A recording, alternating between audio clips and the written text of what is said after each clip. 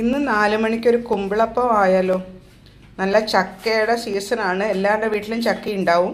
അപ്പോൾ നല്ല പഴുത്ത ചക്ക വെച്ച് എങ്ങനെയാണ് കുമ്പിളപ്പം ഉണ്ടാക്കുന്നതെന്ന് ഞാനിപ്പോൾ ലിസാസ് ഫ്ലേവേഴ്സ് കൂടെ നിങ്ങളുമായിട്ടൊന്ന് ഷെയർ ചെയ്യുവാണേ.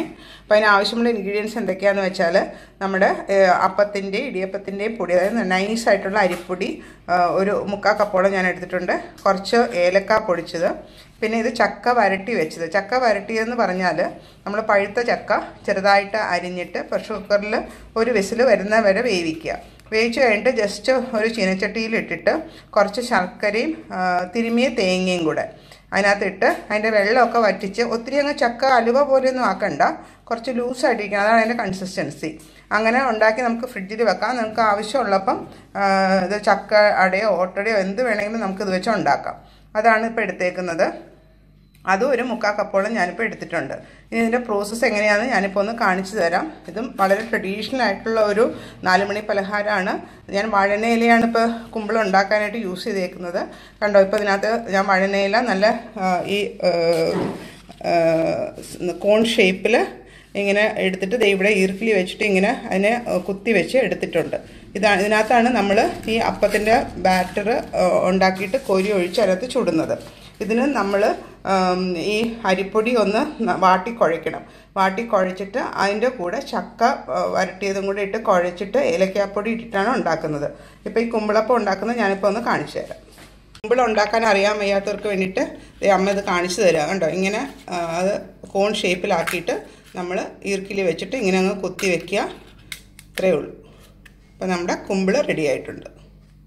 കുമ്പിളപ്പം ഉണ്ടാക്കാനായിട്ട് അരിപ്പൊടി പാത്രത്തിലോട്ടിട്ടു. അതിൻ്റെ കൂടെ ഒരു നുള്ളു ഉപ്പും കൂടെ നമ്മൾ ആഡ് ചെയ്യണം. ഇപ്പുറത്ത് നമ്മൾ വെള്ളം തിളപ്പിച്ചത് എടുത്തിട്ടുണ്ട്. നമ്മളതിന് അരിപ്പൊടിക്കും ഉപ്പും കൂടെ അതിനകത്തോട്ട് നമ്മൾ തിളച്ച വെള്ളം ഒഴിച്ചിട്ട് വാട്ടിക്കുഴയ്ക്കണം. ഇതിനാണ് വാട്ടിക്കുഴയ്ക്കുക എന്ന് പറയുന്നത്. അപ്പോൾ തന്നെ നമ്മുടെ റൈസ് ഫ്ലവർ ഒന്ന് കുക്കായിക്കോളൂ. ഈ വാട്ടിക്കുഴയ്ക്കുന്നത് അത് നന്നായിട്ട് ഒന്ന് മിക്സാക്കിയിട്ട് ഒത്തിരി അങ്ങ് ലൂസ് ആവരുത്. നമുക്ക് എന്താ വെച്ചാൽ നമ്മൾ ചക്ക വിളയിച്ചത്, അതായത് വിളയിച്ചെന്ന് പറഞ്ഞാൽ ലൈറ്റായിട്ട് വിളയിച്ചതും കൂടെ ഇതിനകത്തിട്ട് കുഴച്ച് ഉണ്ടാക്കാനുള്ളതാണ്. പിന്നെ ഇതിനകത്ത് നമുക്ക് ഏലക്കാപ്പൊടിയും ആഡ് ചെയ്യണം. ഇതിപ്പോൾ അരിപ്പൊടി നന്നായിട്ടൊന്ന് കുഴഞ്ഞു ഒന്ന് മിക്സ് ചെയ്തെടുക്കാം നമുക്ക് ചൂടുവെള്ളത്തിൽ. ഇപ്പോൾ ആ റൈസ് ഫ്ലവറും ഉപ്പും വാട്ടി കുഴച്ചിട്ട് അതിനകത്തോട്ട് നമ്മൾ ചക്ക വരട്ടിയതും കൂടെ ആഡ് ചെയ്തു. ഇതിന് ശ്രദ്ധിക്കേണ്ടത് അരിപ്പൊടിയിലും കൂടുതൽ നമ്മുടെ ചക്കയുടെ വരട്ടിയ ചക്കയുടെ പേസ്റ്റാണ് കൂടുതൽ യൂസ് ചെയ്യേണ്ടത്.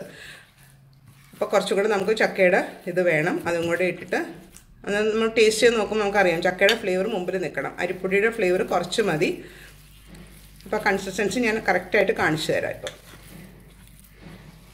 ഇപ്പോൾ നമ്മൾ ഇതിനകത്തോട്ട് പൊടിച്ച ഏലക്കായും കൂടെ ആഡ് ചെയ്യണം. ഇപ്പോൾ നിങ്ങൾക്ക് കാണാമല്ലോ, ഈ കൺസിസ്റ്റൻസി മതി. ഒത്തിരി നീണ്ടും പാടില്ല, ഒത്തിരി കട്ടിയും പാടില്ല. അതായത് നമുക്കിങ്ങനെ ഉരുട്ടാൻ പറ്റുന്ന പരുവം ആവരുത്, അതിലും കുറച്ചും കൂടെ നീണ്ടിരിക്കണം. എന്നാൽ സ്പൂണിൽ കോഴി ഒഴിക്കാനും പറ്റുന്ന പരുവമായിരിക്കരുത്. എന്നിട്ട് നമ്മളിത് കുറേശ്ശെ എടുത്ത് ഓരോ കുമ്പിളിനകത്ത് ഫില്ല് ചെയ്തിട്ട് നമുക്ക് ആവിയിൽ പുഴുങ്ങിയെടുക്കണം. അപ്പോൾ നമ്മുടെ കുമ്പിളപ്പം റെഡിയാവും. അപ്പോൾ ലിസാസ് ഫ്ലേവേഴ്സിൽ കൂടെ ഇതൊരു വെറൈറ്റി ആണെന്നാണ് ഞാൻ വിചാരിച്ച് നിങ്ങളുമായിട്ട് ഷെയർ ചെയ്യുവാണ്. അപ്പോൾ സൗകര്യപ്പെടുന്നവർ ഇതൊന്ന് ഉണ്ടാക്കി നോക്കണേ. അപ്പോൾ കുമ്പിളിൽ ഓരോ കുമ്പിളിലോട്ട് അത് ഫുൾ നിറയ്ക്കണ്ട, അതിൻ്റെ ഒരു 3/4 ഭാഗം നിറച്ചാൽ മതി. അത് നമ്മൾ സ്റ്റീം ചെയ്ത് വരുമ്പോൾ ആ വഴനയിലയുടെ ടേസ്റ്റും ചക്കയുടെ ടേസ്റ്റും എല്ലാം കൂടെ ബ്ലെൻഡ് ചെയ്ത് വരുമ്പോൾ നല്ല രസമാണ്. അത് നമുക്കിങ്ങനെ ഓരോ പ്ലേറ്റിലോട്ട് നമുക്കതങ്ങനെ കുമ്പിളുണ്ടാക്കി വയ്ക്കാം. അപ്പോൾ നിങ്ങൾ കണ്ടല്ലോ, ഒരു കുമ്പിള് റെഡി ആയിട്ടുണ്ട്. കണ്ടോ, ഇതാണ് അതിൻ്റെ കറക്റ്റ്. ഇത്രയും ക്വാണ്ടിറ്റി നമ്മൾ നിറച്ചാൽ മതി. അതിൻ്റെ കൺസിസ്റ്റൻസി നിങ്ങൾക്ക് ഇപ്പോൾ ശരിക്കും കാണാമല്ലോ.